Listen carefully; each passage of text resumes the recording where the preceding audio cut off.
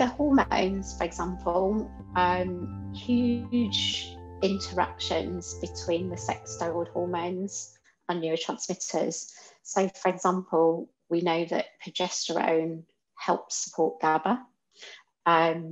We know that estrogen can help support dopamine.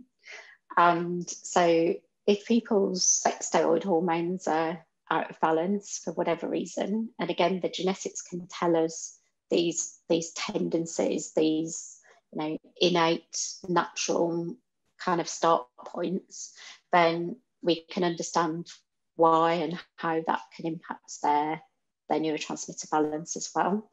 And it may be that some people's hormones are absolutely complementing their neurotransmitter profile for a whole period of their life, and then something happens. It could be pregnancy, for example.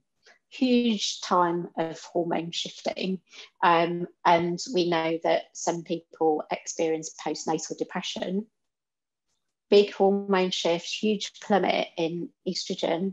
And guess what? That's like pulling the rug from under your dopamine. So is it just dopamine or also serotonin? It's serotonin. Yeah, serotonin as well. Yeah.